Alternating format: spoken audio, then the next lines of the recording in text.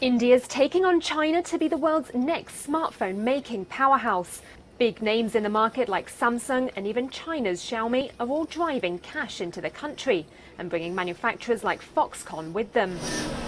India's domestic market is deep and its workforce is cheap, while China's labour costs are on the rise. And that's already helped India pull ahead to world #2 mobile phone maker. Reuters correspondent Sankar Patial has been visiting factories, trying to make phones just like their Chinese rivals, but with a more attractive price tag. I'm standing in the factory of homegrown mobile phone maker Lava International on the outskirts of capital New Delhi. Here they make smartphones which are sold domestically and also exported. Specifically on this floor, they mount components onto a printed circuit board.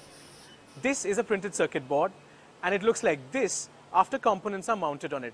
Now this makes up nearly 50% of a cost of a smartphone. Smartphones are one of Prime Minister Modi's few success stories. His promise to create tens of millions of jobs as part of a so-called Make in India drive has stuttered on more than one front. And in the run-up to a general election next year, smartphone manufacturing could help him stave off critics. India's also set to benefit from its main competitor's fallout with the US.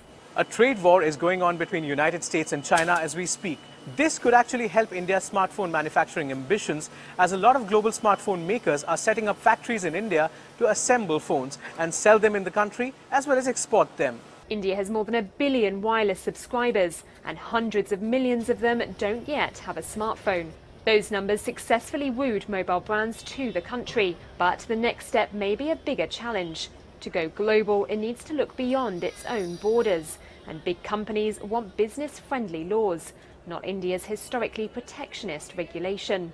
That may be a bigger hurdle for Modi as election day creeps nearer.